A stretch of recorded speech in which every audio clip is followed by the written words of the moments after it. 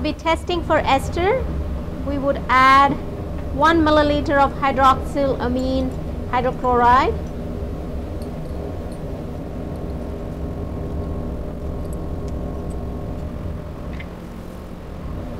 Methyl benzoate is my sample.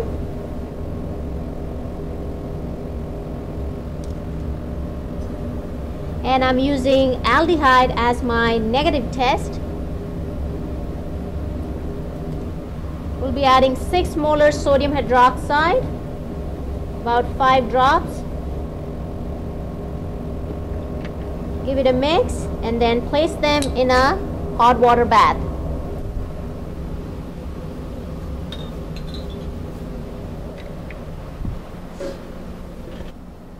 For the ester test, the test tube has been sitting in the warm water bath for a while. We'll let it cool down. So with the ester test, I let them cool to room temperature. Now I'm going to add about 1 milliliter of 1 molar HCl and a few drops of ferric chloride solution.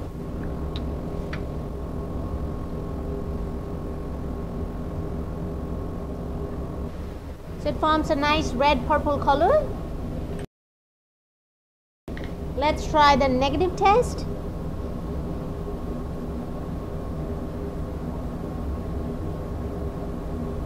So the orange yellow color of FeCl3 persists, which indicates this is a negative test, and this is your positive test.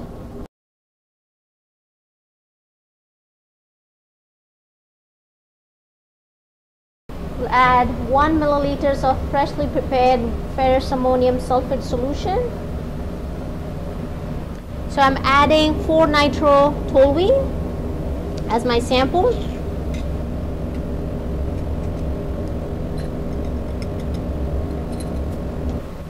And for the negative test, I'm adding bromobenzene.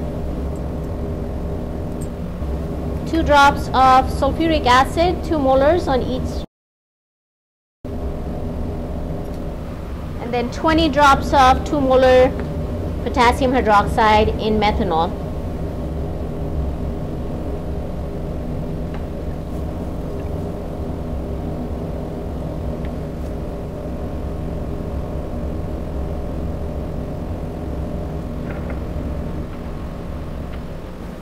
So we'll let it sit for about 5 minutes, and as you can see, they both kind of look blue green at this point. I will let it sit for a few minutes.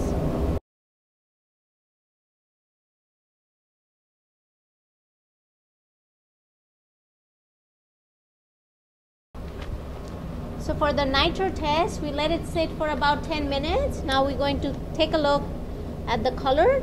So this definitely is a red-brown color, and this one is a green color. This is a positive test. The blue-green color is our negative test.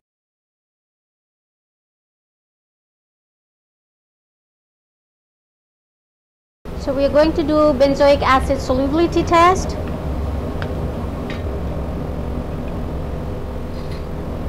And beta naphthol is my alcohol sample. And we'll be adding 5% sodium bicarbonate to each of these. You can clearly see there's gas evolution.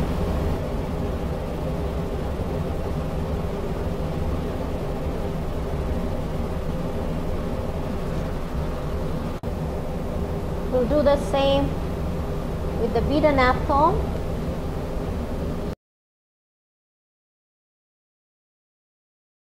We'll do the solubility test of benzoic acid and sodium hydroxide, and solubility test of beta naphthol and sodium hydroxide. So I'm adding 5% sodium hydroxide.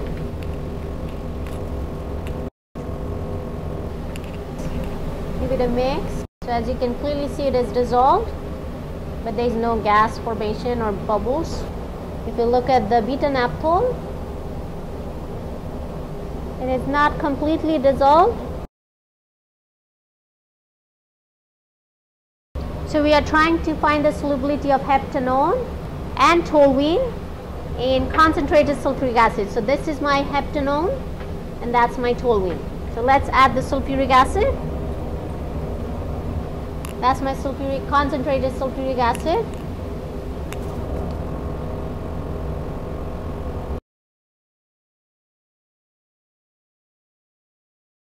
So it did show a color change and it's soluble.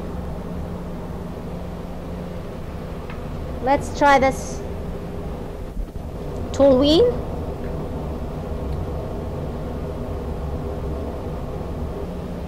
So this is clearly forming two layers, but it does show some color change.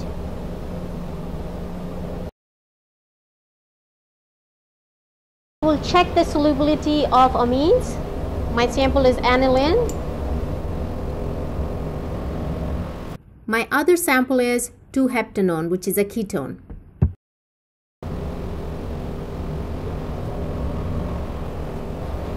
We're going to add 5% HCl.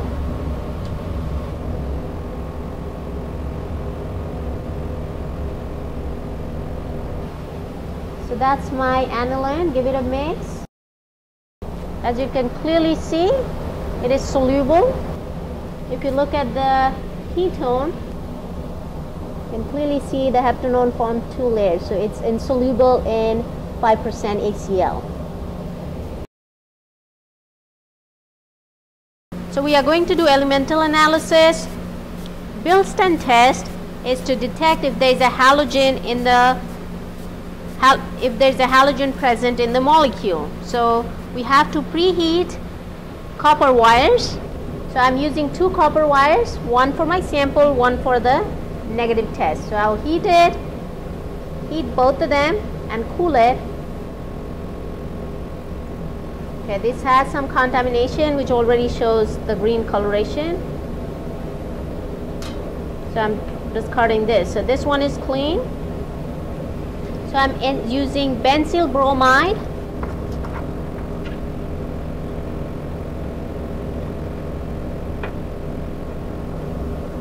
So it does show the shooty flame because it's aromatic. And then we see the blue-green flame clearly.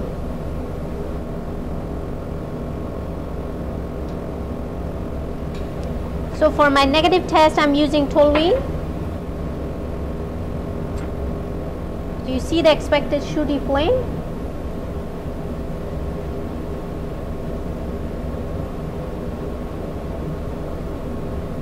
This one shows more of an orange color and has no halogen.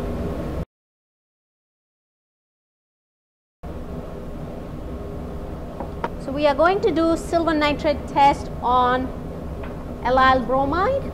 So benzyl bromide is my sample.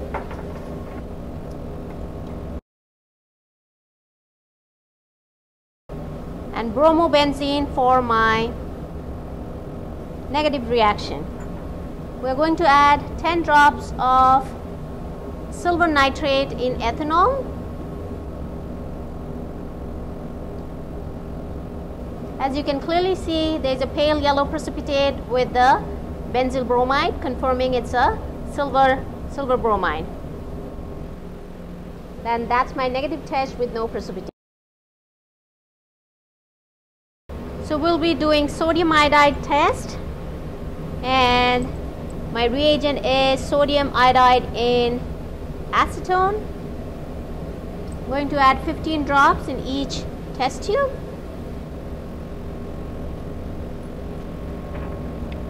Going to add benzyl bromide as my sample.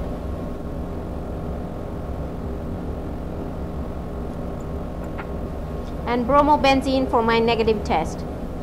So as you can see, clearly there is a precipitate formation with the benzyl bromide. So we are going to try ignition test with aromatics, using toluene as my aromatic sample. So I'm going to add a drop on the spatula and then burn it.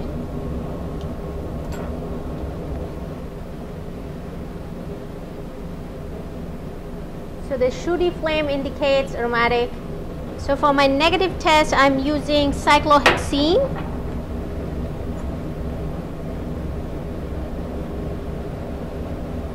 I'm using cyclohexene.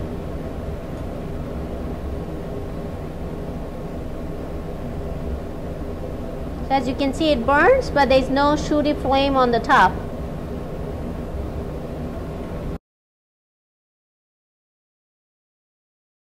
So we'll be doing unsaturation test with cyclohexene.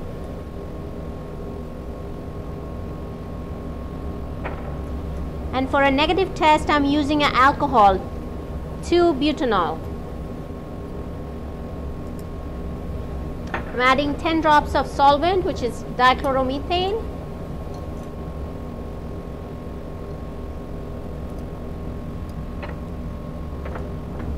Now I'm going to add my reagent, which is bromine in dichloromethane or methylene chloride.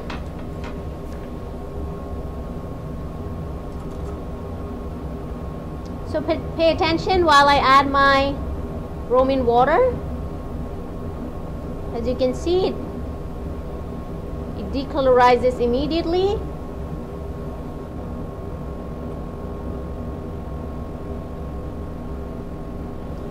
If I do the same thing with my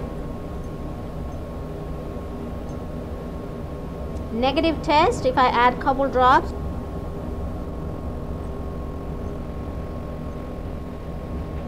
so this has been decolorized because it's a alkene, and this is a alcohol which did not decolorize the bromine color.